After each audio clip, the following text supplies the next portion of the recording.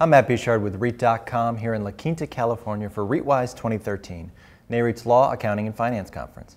I'm joined by Sean Tully, Managing Director of Interest Rate Products with the CME Group. Sean, thank you so much for joining us today. Thank you, Matt. Now, can you tell us a little bit about the role of CME as a central clearinghouse and how it serves REITs and other U.S. companies? Sure, absolutely.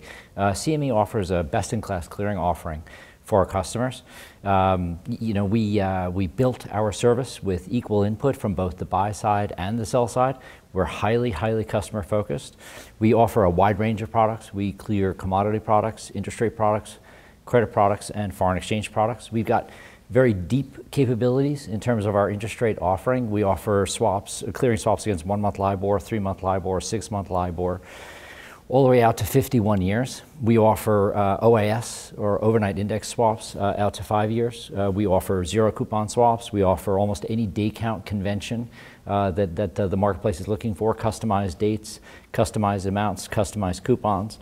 So a very customer-focused offering. We also offer real-time clearing. Most of the trades are cleared within about 3 or 4 seconds from the time that they're submitted to our clearinghouse. And how does the incorporation of the central clearinghouse work to control systemic and counterparty risk? It creates a huge advantage for the customers. It creates a huge advantage for what we would typically call the buy side. It basically levels the playing field, and it eliminates what we saw through the crisis was incredibly important: counterpart credit risk. So essentially, in place of what was previously a credit risk that you had to your counterparty, you now have variation margin and initial margin. So those are the backbone of the safety that's created in the new marketplace. In addition to that, we've got a guarantee fund, which includes a contribution of CME's own capital to help protect the marketplace. And I understand that the asset managers have been among the early adopters of the new CME interest rate swap futures. Now, do you see applications for this to real estate financing, perhaps other sectors, and what's been the market response? A lot of asset managers, were proactive, and they started clearing their interest rate swaps early because of the convenience, because they felt it was their fiduciary responsibility to eliminate the costs of counterpart credit risk, to eliminate the costs if a counterparty goes bust. So we've seen huge adoption from asset managers. The asset managers, for the most part, are not required to clear yet under Dodd-Frank. For most of them, they're not going to be required to clear until June. But we already see a lot of them, again, we've already cleared around $2 trillion worth of swaps, and we have about $1 trillion of open interest. A lot of that is from hedge funds and asset managers, banks, mortgage servicers, lots of different parties. In terms of the deliverable swap futures, we started offering the deliverable swap futures in December. Exciting new product. What's the value proposition? What is it? We offer a 2-year, a 5-year, a 10-year, and a 30-year standardized swaps.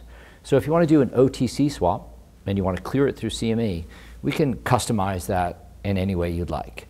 But if you'd like to do instead a standardized transaction, and standardized transactions, the benefits are, sometimes you have deeper liquidity. And sometimes, since it's standardized, you get more competitive pricing in terms of the execution. But a big part of it also is with standardization. If you had a counterpart, to the extent that we have counterparts that only trade standardized swaps, their margin requirements are going to be much lower. And the margin requirements are much lower than in customized swap book because the default management is shorter and easier. And what about mortgage REITs? Do you see application in the new interest rate swap future for mortgage REITs? It's going to be a huge wave of folks that are going to be required to clear in June. So we strongly suggest that people, start testing now before the June date. In terms of the deliverable swap futures, there are a number of mortgage REITs, that are looking at futures. In the old world where the REITs did not have to clear their interest rate swaps, they didn't have to worry about initial margins. Now they were exposed to a lot of credit risk.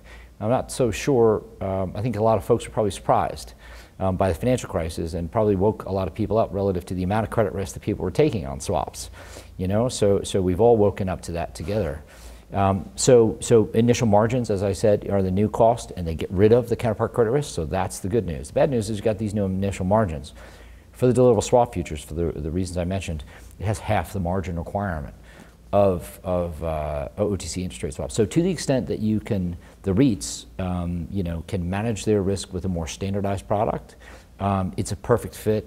They can get, complete transparency, tight pricing, great liquidity, great interest rate risk management at a very low capital cost. Sean, thank you so much for joining us today. Thank you, Matt. For more on this and other REIT news and analysis, be sure to visit REIT.com.